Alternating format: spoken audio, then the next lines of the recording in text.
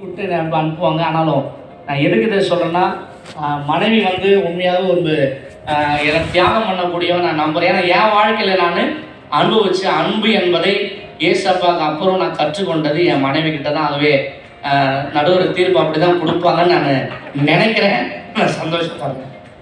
ஒரு பாயிண்ட்ஸ் பண்ண சொல்லி முடிச்சது. ஒரு பிரதர் சொன்னார், என்னுடைய ஒய்ஃபோட ஒர்க்கை நான் எல்லாம் பண்ணுறேன்னு.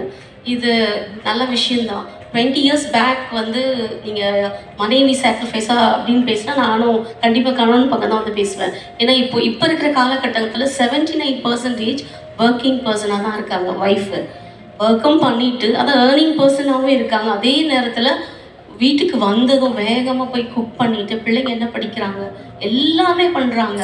ஸோ மோர் சாக்ரிஃபைஸ் தான். இன்னும் பார்த்தீங்கன்னா ஷீ இஸ் அ க்ரியேட்டர். ஒன்றும் உதவாத ஒரு பிள்ளைங்களை கூட க்ரியேட் பண்ண பவர்ஃபுல் வந்து ஒய்ஃப் தான் அது.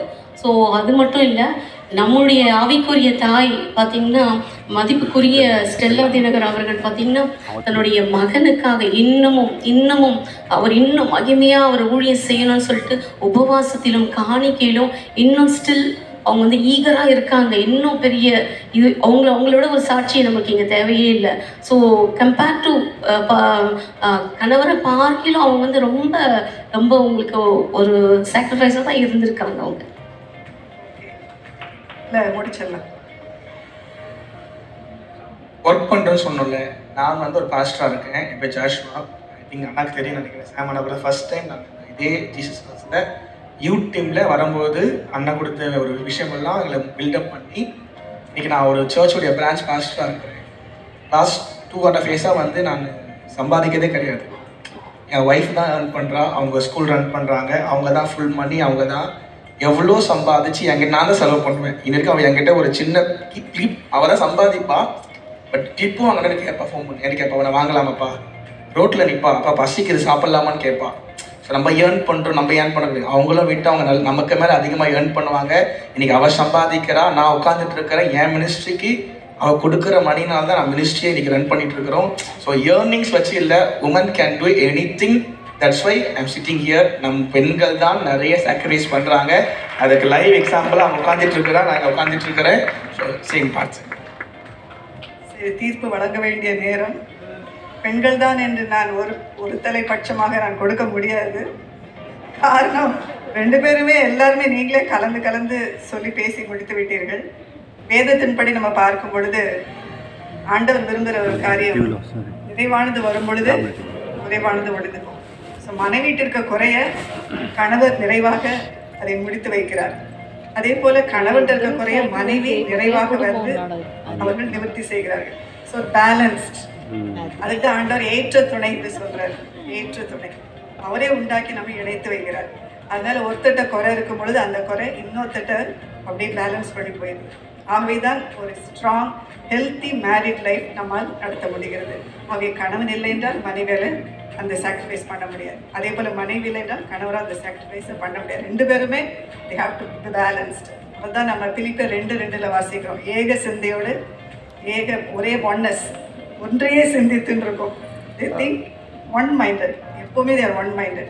ஆகவே 2 பேரோட சாக்ரிஃபைஸுமே ஒரு குடும்பத்துக்கு மிக மிக அவசியம். காரணம், அவர்களை சார்ந்து எல்லாம் சொன்னது போல் அவங்க ஃபேமிலி மெம்பர்ஸ், சில்ட்ரன் எல்லாருமே சூழ்ந்திருக்கிறாங்க. ஆகவே பெண்களும் அவசியம், ஆண்களும் அவசியம், ஹஸ்பண்டும் அவசியம், மனைவியும் அவசியம். தீர்மானம் எடுப்பதிலும் சரி, குடும்பத்தை நலமான பாதையில் ஹெல்த்தி ரிலேஷன்ஷிப்பில் கொண்டு வருவதற்காகவே 2 தரப்பினருக்கும் இந்த நன்றியை தெரிவித்துக் கொள்கிறேன். வீட்டில் போய் எந்த ஆர்குமெண்ட்டும் வேண்டாம். Let us have a strong family life. God bless you both. Participate பண்ணதுக்காக உங்களுக்கு ஒரு சின்ன gift கொடுத்துறோம். 2 side small gift. Anti Stella தர எழுதுனதான நாளுக்கு ஒரு நல்வார்த்தை புஸ்தகம். இது உங்கள் குடும்பத்துக்கு மிகுந்த ஆசீர்வாதமாக இருக்கும். நேரில் உங்களுக்கும் அன்பின் வாழ்த்துக்கள். Hope you are blessed by this particular episode. எத்தனை பேர் ரொம்ப என்ஜாய் பண்ணீங்க? கரங்களை பார்க்கலாம். Thank you.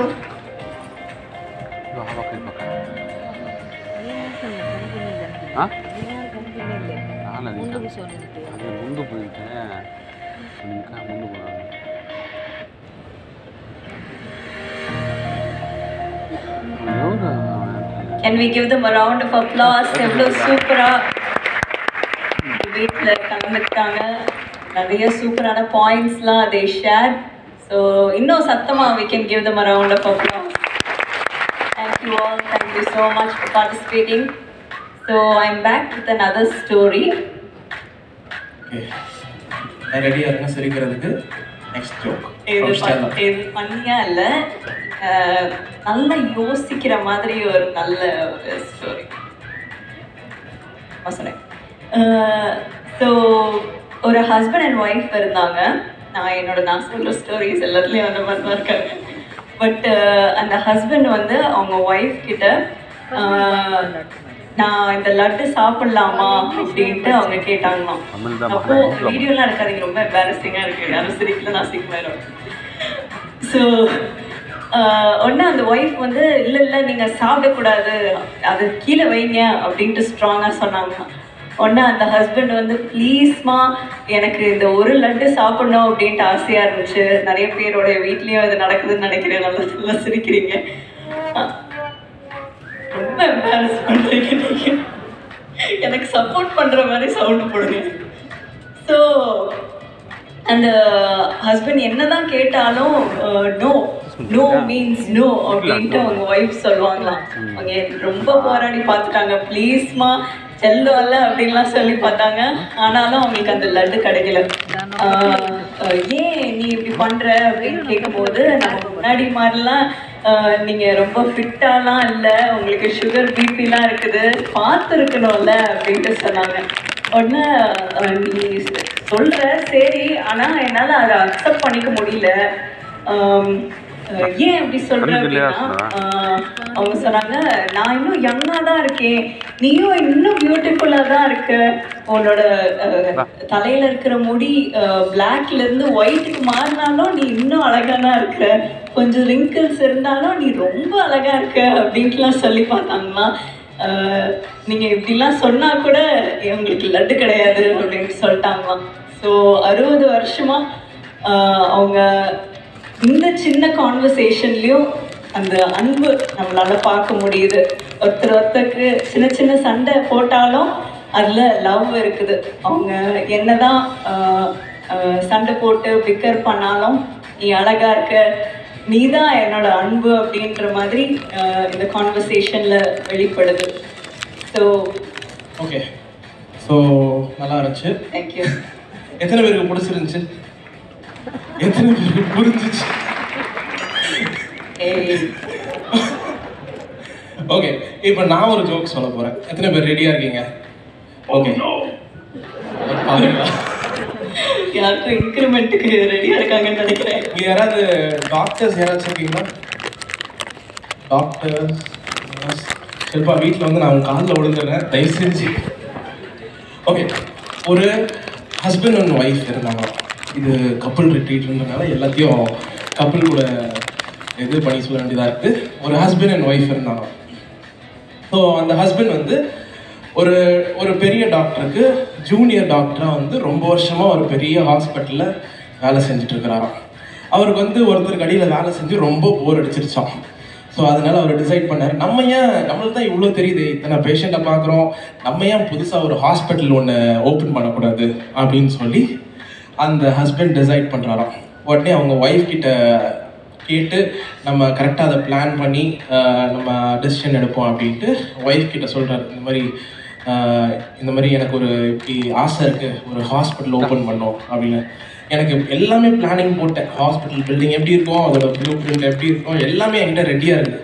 ஆனால் ஒன்றே ஒன்று மட்டும் ஒன்று தேவை, அது வந்து நீ எனக்கு சொல்லு, நீ சொல்கிறத வந்து நான் அங்கே யூஸ் பண்ண போகிறேன் அப்படின்னு சொல்லிட்டு. ஸோ பிளான் எல்லாம் ரெடியாக இருக்குது. நம்ம ஹாஸ்பிட்டலுக்கு நிறைய பேஷண்ட் வரணும், அண்ட் நம்ம ஹாஸ்பிட்டலில் பார்த்தாலே எல்லாரும் அட்ராக்ட் ஆகணும். இங்கே வந்தோன்னா கண்டிப்பாக நம்மளுக்கு எல்லா இதுவும் சரியாயிடும், நம்ம எல்லாம் குணமாயிட்டு போயிடுவோம் அப்படின்னு சொல்லிட்டு அட்ராக்ட் ஆகணும் அப்படின்னு சொல்லி அந்த ஹஸ்பண்ட் ஐடியா கொடுக்குறாரு.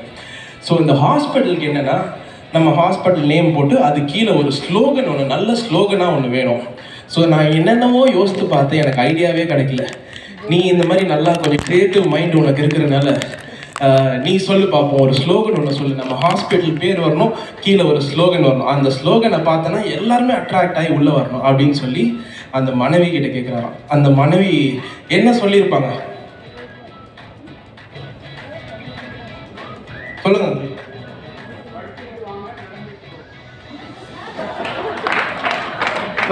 ஓகே, கொஞ்சம் லைட்டா ஆன்சர் லீக் ஆயிடுது, பட் அதான் கிடையாது. நான் வச்சிருக்க ஆன்சர் வேற மாதிரி. வேற யாராவது ட்ரை பண்றீங்களா?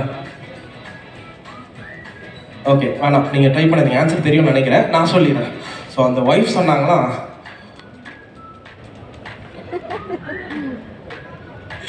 ஒரு நிமிஷம் இருங்க, மறந்துருச்சு.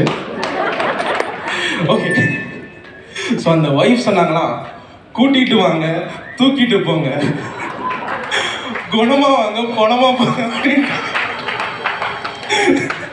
ஸோ வந்து இந்த மாதிரி நிறைய கிரியேட்டிவ். சில்பா சாரி, ரொம்ப சாரி, நான் வீட்டில் வந்து காலில் விழுந்துறேன், சாஷ்டாங்கமாக விழுந்து சாரி.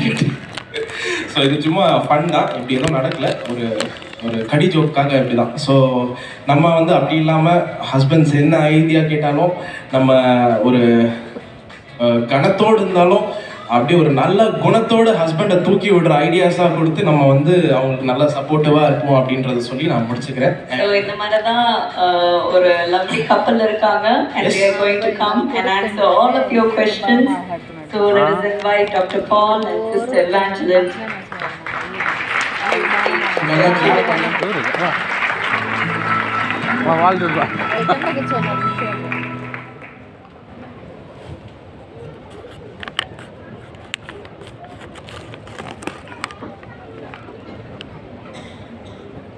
நாளிலே என் தந்தை சொன்னார், இப்பொழுது உனக்கு திருமணம் செய்ய போகிறோம், உனக்கு எப்படிப்பட்ட பெண் வேண்டும் என்று கேட்டார். On a particular day, my father asked me, this is time for you to be settled in marriage. What kind of girl you want? நான் சொன்னேன், எனக்கு ஒரு நெட்டையான பெண் வேணும், அவ்வளவுதான், மிச்சதெல்லாம் நீங்க பார்த்தீங்க. I told my parents, you take care of every aspect, but I want a tall girl. பல ப்ரொபோசல்ஸ் வந்தது. Several proposals came. ஆனால் என் மனைவியை பார்த்த பொழுது When I saw my wife, ஜன்னலுக்கு முன்னால உட்கார வச்சுட்டாங்க. and they made my wife sit before a window, ஜன்னல்ல இருந்து சூரிய ஒளி உள்ள வீசிட்டு இருந்துச்சு. and through the window the sun light was coming as a rays.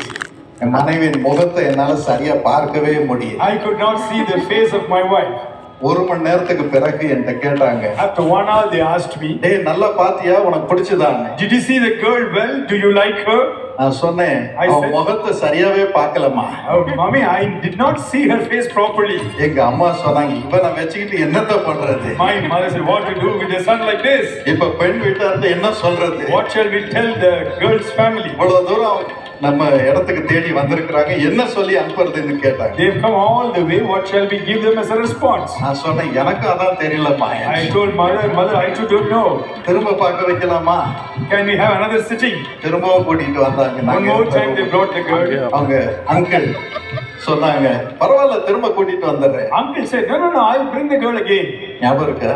Do you remember? திரும்ப கூட்டிட்டு வந்து அதே இடத்துல உட்கார வச்சுட்டு போயிட்டாங்க. One more time they brought her and made her sit near the window. என்ன பண்றது? I didn't know what to do.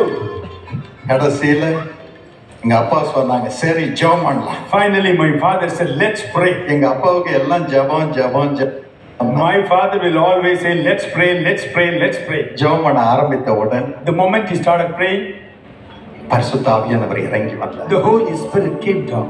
முதலாவதாக சொன்னார், இதுதான் நான் உனக்கு தெரிந்து கொண்ட பெண்.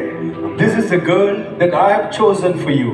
இந்தந்த காரியங்கள் அவள் வாழ்க்கையில் நிறைவேறும். These things, such and such things shall be fulfilled. அவள் எப்படி இருப்பாள்? She will be like this.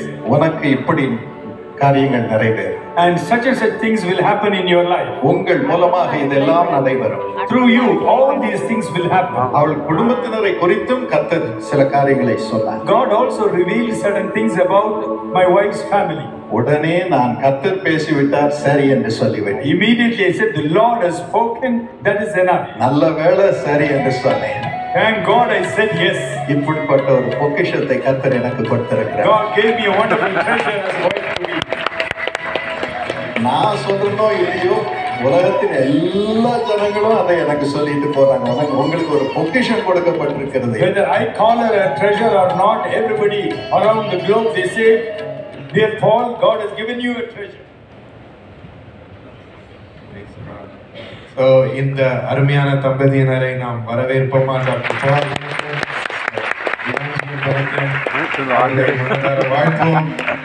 தலை கப்பல் வந்திருக்கிறாங்க. ஸோ விசேஷத்தை விருந்தினராக அவங்க ஒவ்வொரு கேள்விக்கும் அவங்க பதிலை போகிறார்கள். We're going to receive answers for all our questions from this wonderful couple. God is going to answer each question we have. ஆண்டவரே நமக்கு இருக்கிற ஒவ்வொரு கேள்விக்கும் பதில் இந்த நேரத்தில் கொடுக்க போகிறார். நம்ம அதற்கு இருதயத்தை திறந்து ஆண்டவர்கிட்ட நீட்டி, ஆண்டவரே என் வாழ்க்கை பயணத்தில், என் திருமண வாழ்க்கையில் நான் எப்படியெல்லாம் நடந்து கொள்ள வேண்டும், எப்படி செய்யணும் என்று இன்னும் நம்மை தாழ்த்தி ஆண்டவரிடத்தில் வழி நடத்துதலை இந்த நேரத்தில் பெற்றுக்கொள்வோம். We're going to receive answers for many questions that we have in our married life. So உங்கள் சார்பில் நானும் ஷில்பாவும் இப்பொழுது அந்த கேள்விகளை கேட்க போகிறோம். அண்ட் இன்று டாக்டர் பால் தினகரன் அவரோட மிஸ்ஸஸ் இவாஞ்சலின் தினகரன் அவரோட 35 வருடங்களாய் திருமணம் வாழ்க்கையை நடத்தி வந்திருக்கிறார்கள். அதை சிறந்த விதத்தில் அதை நடத்தி வந்திருக்கிறார்கள். 2 பேரையும் ஆண்டவர் வல்லமையாக வைத்திருக்கிறார், வல்லமையினால் நிரப்பி இருக்கிறார். எத்தனையோ குடும்பங்களை இணைக்கும்படி, குடும்ப வாழ்க்கையை அவர்களுக்குள் கட்டும்படி ஆண்டவருடைய வார்த்தை அவர்களுக்கு கொண்டு வந்திருக்கிறார்கள். ஜெபம் செய்திருக்கிறார்கள், தன் வாழ்க்கையை அர்ப்பணித்திருக்கிறார்கள், அவளுக்காக மன்றாடி இருக்கிறார்கள். அதனால் எவ்வளோ பேர் பாக்கியம் பெற்றபடியாக எழுதியிருக்கிறார்கள், சாட்சி சொல்லியிருக்கிறாங்க. ஸோ இந்த நேரத்தில் அவங்க நம்ம மத்தியில் இருப்பது பெரிய சந்தோஷம். நிறைய பேர் இந்த வீடியோவில் கூட பார்த்தோம், மாமா சொல்லியிருந்தாங்க, உலகத்தில் எல்லாரும் வந்து சொல்கிறாங்க அத்தை உங்களுக்கு ஒரு பொக்கிஷமாக கொடுத்துருக்காங்க அப்படின்ட்டு. பட் ஃபேமிலியாக எனக்கு எங்களுடைய for all the children in R house எங்களுக்கு ஒரு எடுத்துக்காட்டாக ஒரு பிளெஸட் ஃபேமிலி லைஃப் எப்படி லீட் பண்ணணும், ஹஸ்பண்ட் அண்ட் ஒய்ஃபாக எப்படி இருக்கணும் அப்படின்ட்டு ஒவ்வொரு நாளுமே நாங்கள் அவங்கள்ட்ட நேரடியாக நாங்கள் பார்த்து கற்றுக்குறோம். So we are so happy to have you on stage, Dr. Paul and Sister Evangeline. இப்போ உங்க சார்பில் கொஞ்சம் கேள்விகள் வைத்திருக்கிறோம். ask those questions. எக்ஸாம் எழுதி ரொம்ப வருஷம் ஆயிடுச்சு. நீங்க கேள்வி கேட்டு நடுங்கிட்டு இருக்கோம். எவ்வளோ எக்ஸாமினர்ஸ் இருக்கிறாங்க இங்கே. முதலாவதாக so first question, how to lead a peaceful married life when there is so much trouble because of financial issues, sickness, childlessness, business failure. There's so much fighting today, blaming each other. ஒரு சமாதானமான ஒரு குடும்ப வாழ்க்கையை எப்படி வாழ்கிறது? நிறைய couples நம்ம பார்க்குறோம். Even ஒய்ஃபுக்கு சைல்ட்லெஸ்ஸாக இருக்கும் போது, இல்லை when they go through baby conceive ஆகி அது ஸ்டே ஆகல, அபார்ஷன் ஆகும்போது கூட சில ஹஸ்பண்ட்ஸ் தே ப்ளேம் தேர் ஒய்ஃப்ஸ். இல்லைன்னா ஒரு ஃபினான்ஷியல் ட்ரபிள் வரும்போது ஒய்ஃப்ஸ் வந்து ஹஸ்பண்ட்ஸை ப்ளேம் பண்ணுறாங்க. ஸோ ஒவ்வொருத்தரும் மாற்றி மாற்றி ப்ளேம் பண்ணி அது ஒரு வீட்லேயே பீஸ் இல்லாமல் இருக்குது. ஸோ ஒரு பீஸ்ஃபுல்லான married life. How to lead a peaceful life. எப்படி நீ பீஸ்ஃபுல்லாக இருக்கிறியா?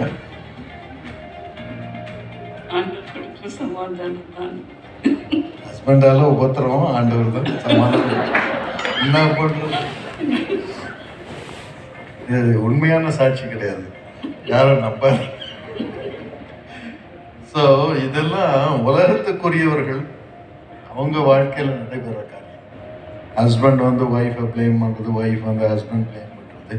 ஒருவன் கிறிஸ்துவுக்குள் இருந்தால் அவன் புதிய சிருஷ்டியாக இருக்கான். கிறிஸ்துவுக்குள் இருந்தால் நாம் கிறிஸ்துவனுடையவர்களாக கிறிஸ்துவின் நேச்சரை சுமந்து கொண்டிருக்கிறோம். அப்படியும் நான் கிறிஸ்தவன் சொல்லிட்டு, நான் அபிஷேகம் பெற்றுக்கிறேன்னு சொல்லிட்டு மனைவியை குற்றப்படுத்துகிறவன், கணவனை குற்றப்படுத்துகிற ஹஸ்பண்ட் கிறிஸ்துவுக்குள் இல்லை. அதனால் ஒரே வழி, கிறிஸ்துவுக்குள் அவர்கள் இறங்க வேண்டும். சண்டை வருதா, சச்சரவு வருதா, சமாதானமாக இருக்கணும்னா சமாதான பிரபு உள்ள வரணும். சமாதான பிரபு அன்னைக்கு ஆளுகை செய்யணும். இது வந்து 1 வருஷத்துக்கு 10 வருஷத்துக்கெல்லாம் நம்ம புக் பண்ண முடியாது. சமாதான பிரபுவை ஒவ்வொரு செகண்டும் புக் பண்ணணும். நம்ம தாழ்த்தி மட்டும் தாழ்த்தி, ஆண்டவரே என்னை தயவு செய்து உமது சிருஷ்டியாக, உமது சாயலாக வையன்னு நம்ம ஜெபம் பண்ணிக்கிட்டே இருக்கோம். நம்ம ஆண்டவர் நமக்குள்ள இருக்கிறன்றதுக்கு ஒரு ஷோர் சைன் என்னன்னா கணவன் மனைவிக்குள்ள இருக்கிற சமாதானம் தான். உலகத்துக்கு முன்னால வேஷம் போட்டுடலாம், நம்ம ஒரு மேடையில் ஏறி அப்படியே ஒரு பெரிய வேஷம் போட்டுடலாம், ஆஃபீஸில் வேஷம் போட்டுடலாம். ஆனால் மனைவி கணவனுக்கு முன்னால் ஒருத்தருக்கு ஒருத்தர் வேஷம் போட முடியாது. அந்த குடும்பத்தில் கணவன் மனைவி சமாதானமாக இருக்கிறாங்கன்னா அவர்கள் கிறிஸ்துவுக்குள் இருக்கிறார். ஸோ இதுதான் ஒரே வழி. அதனால் எப்பொழுதும் ஆவியினால் நிரம்பி நம்மை தாழ்த்தி நம்ம கிறிஸ்துவின் சாயலை சுமந்து கொண்டு இருக்கும் பொழுது கணவன் மனைவியை சுமக்கிறார், மனைவி கணவனை சுமக்கிறார். ஆமென். அடுத்த கொஸ்டின். ஸோ இதில் சில வசனம் நான் உங்களுக்கு கொடுக்குறேன். நமக்கு எல்லாம் தெரிஞ்ச வசனம் தான், இருந்தாலும் நான் வாசிக்கிறேன். ஆதியாகமம் 2:22 24 வரைக்கும். இது நம்ம எல்லாரும் கணவன் மனைவி உணர்ந்து அனுபவிக்க வேண்டிய காரியம். தேவனாகிய கர்த்தர் தாம் மனுஷனில் எடுத்த விலா எலும்பை மனுஷியாக உருவாக்கி அவளை மனுஷனிடத்தில் கொண்டு வந்தார். ஸோ ஒவ்வொரு மனைவியும் நான் என் கணவனுடைய விலா எலும்புல இருந்து உருவாக்கப்பட்டிருக்கிறேன். முதலாவது ஆண்டவரால் உருவாக்கப்பட்டிருக்கிறேன். நான் கணவனாக ஆண்டவரால் உருவாக்கப்பட்டிருக்கிறேன். மனைவி நான் மனைவியாக ஆண்டவரால் உருவாக்கப்பட்டிருக்கிறேன். அதுவும் கணவனுடைய விலா எலும்பிலிருந்து நான் வந்திருக்கிறேன். அதான் கனெக்ஷன்.